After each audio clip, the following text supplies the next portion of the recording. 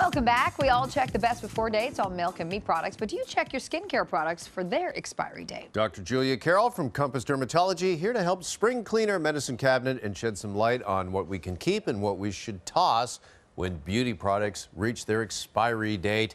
How can we tell? Because it's not exactly like food, right, where there's a best before date? Right. Well, on some products are actual expiry dates. So something like a sunscreen will have an expiry date. But on a lot of products, there's a little jar, and it has a number, and it has a letter on it. So it would say 3M or 2Y, which means that after you've opened it, you have 2 months or 3 years to see it. Are we looking at it there? Yeah, it's a little tiny jar that is right there. Right there. Yeah. And that's telling you it. So that one I think says 12M, so it tells you that it's the period after opening, or PAO date. Okay. So you have to remember when you bought it, or more importantly, when you opened it, and then you have 12 months from that period before you can throw it out. Okay. Yeah.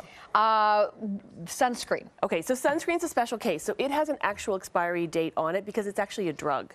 So, and you don't want to mess around with sunscreen, because if you don't have your sunscreen that's working properly, then it increases your risk of skin cancer. Interesting, because that was the question. Like, can you go, that's one of the questions, can you go beyond the expiry date? I wouldn't risk it with sunscreen. Yeah. Ooh, I better go check those. Yeah, and really with sunscreen, if you've had it for more than a season, first of all, you should have gone through it. Second of all, get rid of it, because you don't know if it's been a hot car, if it's been in a cold car, it's been in a beach bag. So after one season, you should replenish all of your sunscreen.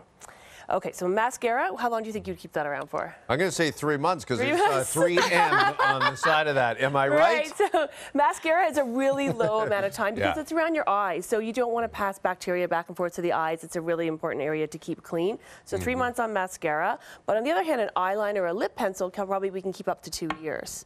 So if you don't lose it. Can you share that with others? That's a good question. So I would say makeup, absolutely no sharing. Okay. Something like a pump, if you have cleanser at your house, I'm okay if you share that amongst family members, or shampoo. But also an open pot like this shouldn't be shared, but something closed like that could be shared. Okay. I'm looking now at some more cosmetics, lipstick and bronzer.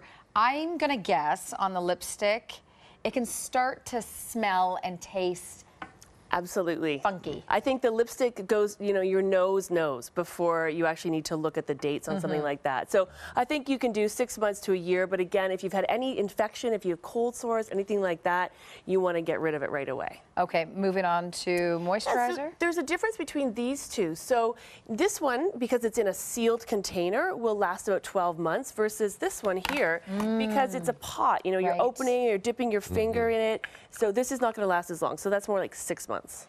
And then finally, cleanser, you can have 6 to 12 months on that.